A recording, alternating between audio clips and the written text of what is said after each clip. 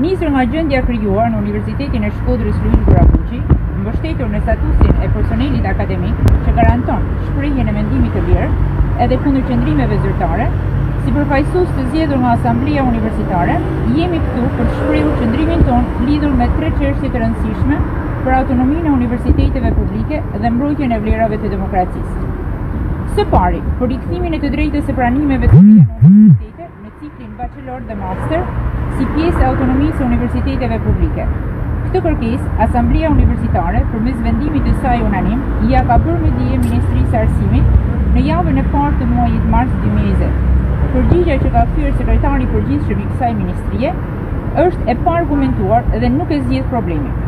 Ministria e Arsimit të rishurtojë në kuadrin e gjendjes së krijuar dhe asaj që do të pasojë për shkak të pandemisë, e cila do të ketë ndikime negative edhe në gjendjen ekonomike dhe rrethanat e tjera të jetës së studentëve të ardhshëm dhe familjeve të tyre.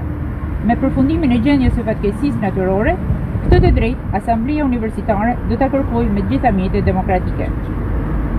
Së dyti, anullimin e urdhrit nr. 104 datë 34/2020 të Ministrisë së Arsimit për marrjen e masave për mbylljen e vitit akademik 2019-2020, që parashikon kthimin e studentëve dhe pedagogëve në salla si një rrezik për shëndetin dhe jetën e tyre, por edhe për qytetin e Shkodrës.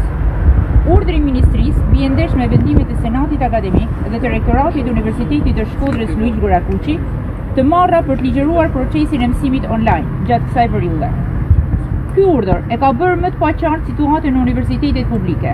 Ai cënon strukturën e vitit akademik që përcaktohet duke mbështetur në rregullorin e studimeve dhe statutin e Universitetit të Shkodrës.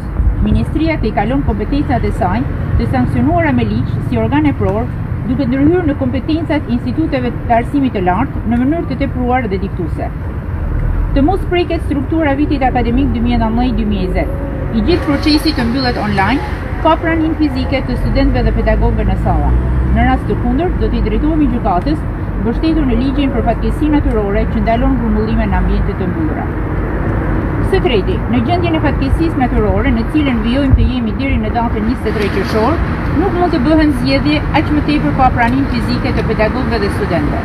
Konsiderojmë se data e zgjedhjeve 12 qershori, e caktuar para fillimit të pandemisë, duhet shtyrë për një datë tjetër, kur të krijohet mundësia e realizimit të fushatës zgjedhore dhe kur të jenë të pranishëm fizikisht për të shprehur vullnetin e tyre, si pedagogët ashtu edhe studentët. Zgjedhjet ndryshe nuk do t'i njohim. Ministria e Arsimit dhe drejtuesit e universitetit të jenë transparent në konsultim me studentët dhe Asamblenë Universitare për gjitha vendimet që merren. Vendimet duhet të respektojnë autonominë universitare, vendimet e Senatit Akademik, fakulteteve, departamenteve, rregullorin e studimeve dhe statutin e universitetit tonë. Ju kërkojmë universiteteve publike të na mbështesin në kërkesat tona në mbrojtjen e autonomisë universitare, programeve tona të studimeve, studentëve dhe pedagogëve tanë.